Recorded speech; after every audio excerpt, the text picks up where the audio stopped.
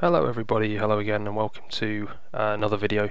This is going to be effectively the second video on the CRP-5, but will actually be part one, the absolute basics of how to use the CRP-5.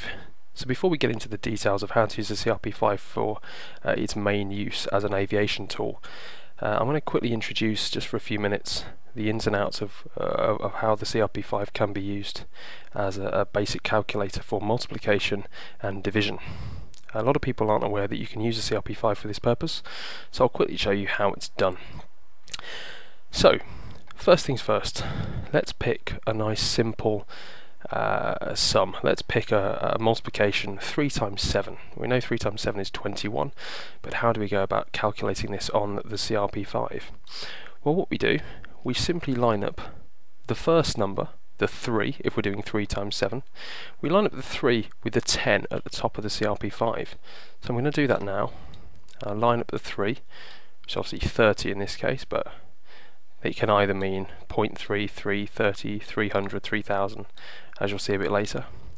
And we line up the 3 against the 10, and then all we do is we look on the outer scale for the second number. So in this case it was 3 times 7, so we look for the 7 on the outer scale, and you can see there that it lines up with 21.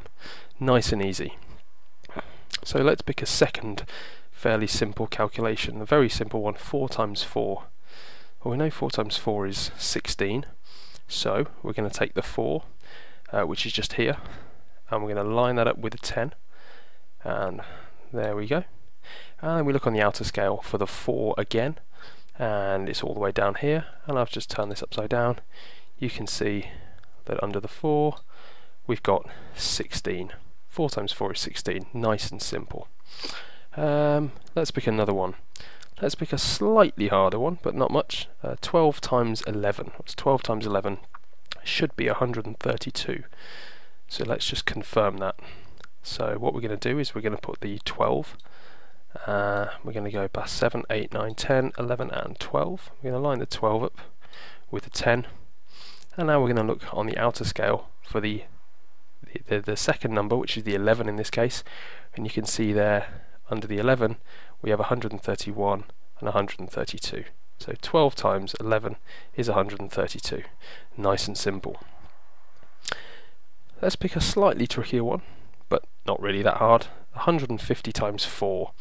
So a slightly bigger number. 150 times 4 is obviously 150 times 2 is 300, so 150 times 4 is 600. Now, it's not a difficult calculation to do, but the reason I've selected this problem is just to show you that for small numbers, for any number in double digits up to about 99 or 100, the CRP-5 should in theory give you the exact answer. For any number as a decimal or any number greater than 100, you have to understand the order of magnitude that your answer should be in.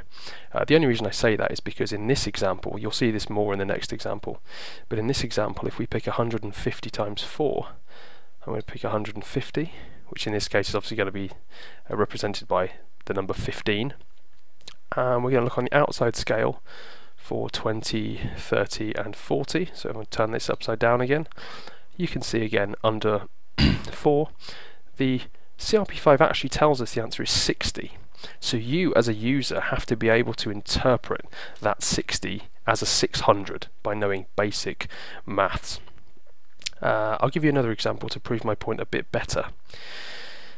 Let's say we gave a much bigger number, something like 1612 times 58. Now, I off the top of my head have absolutely no idea what 1612 times 58 is.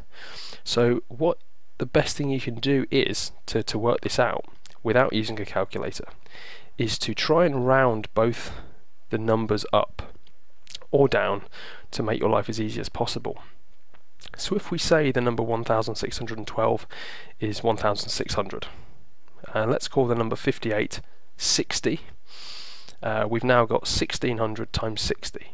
Now, I'm no mathematician and I still don't really know off the top of my head what 1600 times 60 is, but if I take the 60 and divide that by 10, it's a much easier calculation to do in my head. 1600 times 6 because I know that 1,600 times 2 is 3,200, and I simply have to then multiply that by 3, which gives me 3,200 times 3 is 9,600. Okay, and then all I have to do, because I took the 60 and I then had to divide that by 10 to make the mental calculation easier, just don't forget at the end to multiply the answer by 10. Now the only reason I did that calculation in my head was simply because I need to understand approximately what order of magnitude of answer I'm expecting with my answer, and the reason is as follows. I just did the calculation. 1600 times 6 was about 9,600, which I said I then have to multiply the answer by 10 to have an approximate answer. So 9,600 times 10 is approximately 96,000. Well, it's exactly 96,000 actually. But I don't care what the actual answer is, because all I need is a rough ballpark. I know that my answer is going to be around about in the 90,000s, and I'll show you why. If I just zoom in a bit, let's try and do this calculation. So let's put our 1,612 against the 10, which is something like that, thereabouts. It's not going to be exactly as accurate as a calculator, but it's good enough. We said we were going to multiply that by 58, so I need to find 58 on the outer scale. If we look here, we zoom in, where's 58? 58, 58 is 55, 56, 57, and 58. Now you can see that the answer I actually get is about 93.5, 94.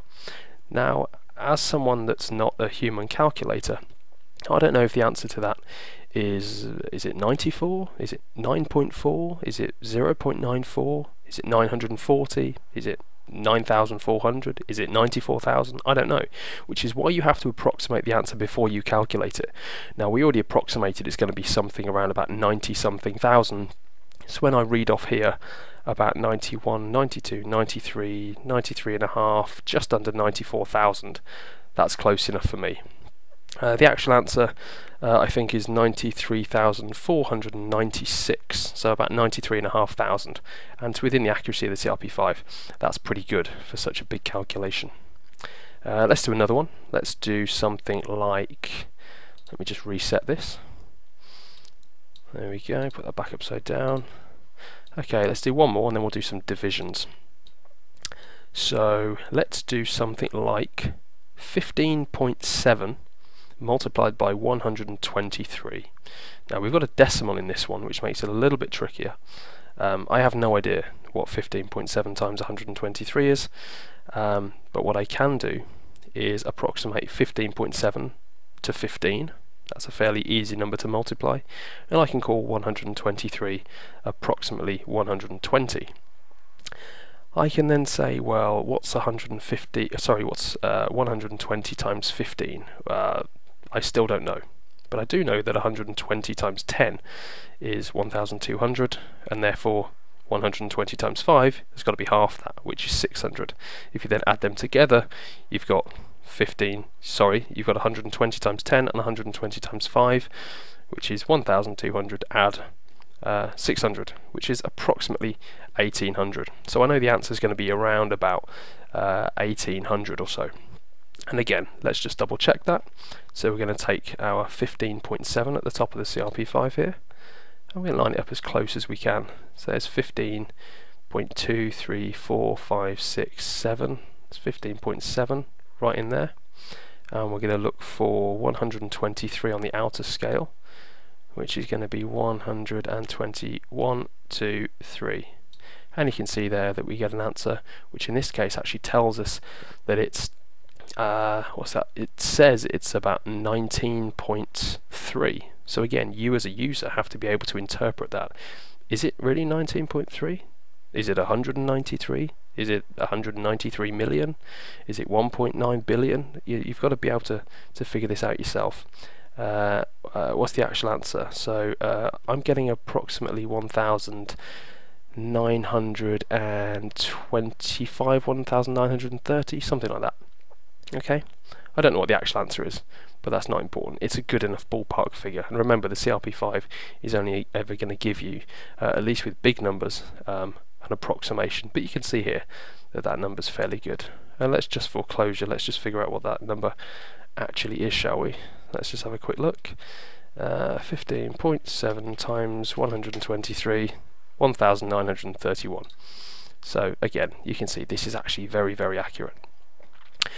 Okay, so now you've seen how to do multiplications. Let's see how to do divisions. Now divisions are incredibly simple to do on the CRP-5. A division, as you'll know, is made up of a top number and a bottom number. The top number is called the numerator and the bottom number is called the denominator. And on the CRP-5 you'll notice that we have two scales. We have an outer scale and an inner scale. And all we have to do to work out the answer to a division question is use the outer scale as the numerator and we use the inner scale as the denominator. So let's pick some nice easy examples to go through. Well, I know that 8 times 6 is 48, so therefore I know that 48 divided by 8 is going to be 6. So let's figure out how to do that. What we do, 48 divided by 8, you simply want to find the 48 on the outer scale, which is the numerator. Okay, so there's 40, I'll just line this up so you can see, it's 45, it's 46, 47 and 48. That's 48 on the outer scale. And we'll line that with 8, which is just here on the inner scale, which is going to be the denominator. And you can see there that if I do 48 divided by 8, all I have to do now is find the number 10 on the inner scale, this blue 10, and it will literally give me an arrow pointing to the answer. Now again, you have to interpret the answer. The answer is obviously not 60, the answer is obviously 6. So some basic understanding of mathematics is required, but these simple sums are not too tricky. So let's do another one. Let's pick 96 divided by 4. What's 96 divided by 4? Well again, let's find 96, which is going to be up here somewhere. It's 1995. So let's pick our 96, which is going to be 95, 96. There we go. And then we simply move the inner scale until the 4 is directly underneath the 96. There's 96 divided by 4, and we simply look for the 10 on the inner scale. The big arrow, there's the big arrow and the 10, and you can see if I turn this upside down, you'll see the arrow and the 10 points to 24. And again, using your common sense, you can see that 96 divided by 4 is 24. It's not 2.4, it's not 240. So it's a nice, easy, straightforward answer. And let's do one more, nice simple one, 28 divided by 7. Let's do 28 divided by 7. We know that's going to be 4. So let's do, there's 28 there on the outer scale. And let's put the number 4 underneath it. There's 28 divided by 4. And again, we look for the 10 on the inner scale, look for the big red arrow. And the 10 points to 7. So 28 divided by 4 is 7. Nice and easy. Now this obviously works with, again, if you're doing multiplications of big numbers or divisions of big numbers in the hundreds or thousands or dividing by decimals, use exactly the same trick as you would for the multiplication. Just trying to figure out, try and round up one of the numerator or the divider to a nice easy round number. Get an approximation. You don't need an accurate answer, you simply need an approximate ballpark figure to figure out to what order of magnitude you're dealing with. Are you dealing with tens, hundreds, thousands, tens of thousands, or hundreds of thousands? You don't need to be any more accurate than that. Simply read off the number from the CRP-5 and you can figure out by knowing what order of magnitude you're dealing with what the answer will be. It's all you have to do. So the last thing I want to talk about, very briefly, to do with the CRP-5, a simple trick you can do is working out ratios and fractions. Nice and easy to do. If we set this back up to be the right way up, so I've got my 10 at the top. If I set this up, let's say with 10 at the top, I'm going to set up the fraction of 1/2. So I've got 10, and I've got the 10 directly over the 5, or this could be 100 over 50, it could be 1,000 over 500. Either way, I've set up a fraction, okay? And if I look around the CRP-5, I'll see that fraction has been copied for everything. So if I look at 10 over 5 is 1/2. But look at that, I've also got 12 over 6, or 120 over 60, 140 over 70, I've got 60 over 30, I've got 70 over 35, I've got 24 over 12, I've got 20 over 10. So I've set up the fraction of 1/2, and I don't have to move the CRP-5 now. Once I've set that up, I can see exactly 10 divided by 5, and again, if I want, I can follow the red arrow and it'll tell me the answer's 2. But because I've set it up in this way, I can also say, what's 60 divided by 30? Well, look at the big red arrow, it's also 2. What about 1600 divided by 800? It's also 2. Let's do thirds. So if I set up 90 over 30, okay, 3 times 30 is 90, sorry, so 90 divided by 3 is going to be 30, so that's fractions of a third. So if I set up 90 there, I'm going to set up the 3 underneath the 90, and you can see that 90 over 3, and if I look for my big red arrow down there, just spin it upside down, again it tells me the answer is 3. But also, as I've set that up, remember there's a 90 over 30 there, or 90 over 3, or 900 over 300. Notice that I've got 12 over 4, which is also a third. I've got 18 over 6, I've got 24 over 8 down here, and I've got 45 over 15 down here. The whole thing is already set up for me in that specific fraction, which is very, very useful for you. And let's do one more just to finish off, a nice easy one of 200 divided by 5. So our 200 is over here somewhere. I'll just flip this upside down to bring it nearer the top. So there's our 20, or our 200 if you will. And I'm just going to line that up with 5, which is over here. So there's 20 over 5, or 200 over 50, or 2000 over 500. And you can see that our arrow points to 4. So we know that 200 divided by 50 is 4, or 20 divided by 5 is 4. But again, notice I've got 40 over 10, which is also a quarter. I've got 28 over 7. I've got 16 over 4. I've got 18 over 4.5. What else have we got? Let's move down here. I'll turn that upside down so I can see it. What else have we got? We got 80 over 20 and 120 over 30. So that's the basics. That's how you use the CRP-5 to do basic multiplication, division and fractions. Any questions? Stick them in the comments, and I'll have another video up doing something slightly more complicated soon. Thanks very much.